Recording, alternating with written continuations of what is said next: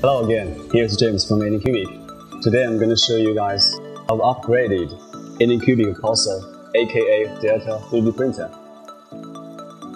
Previously, we have received many complaints about the hassle during assembly, so we have redesigned the whole parts into 7 modules, like 1, 2, 3, 4, 5, 6, 7.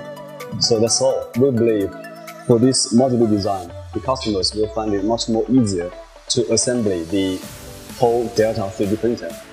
With the modular design, we can only spend 1 to 2 hours for the assembly, depends on our skills and experiences.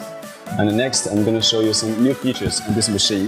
The first one is the auto level kit.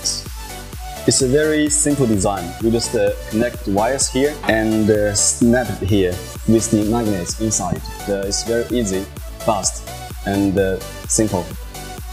We've used 20 by 20 European standard aluminum profile and high-quality ABS injection parts for the structure. We've improved the overall structure, stability, and the printing accuracy. Also, we've upgraded the carbon fiber tubes for accurate and precise printing. We equipped both cooling fans for the heatsink and for the parts. Besides, we've designed a new enclosure for the power supply, isolating the high voltage and low voltage, which is safer, and the heated bed is a standard in the package, faster heating, less warping.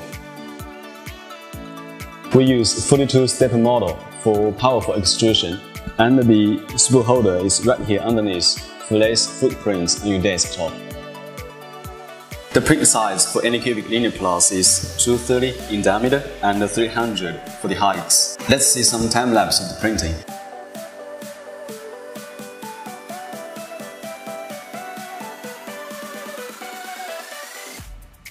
Anycubic Kossel has a very good printing accuracy. Those parts are precise enough to be fit together, and the assembled parts can actually move. Enjoy 3D printing and have some fun.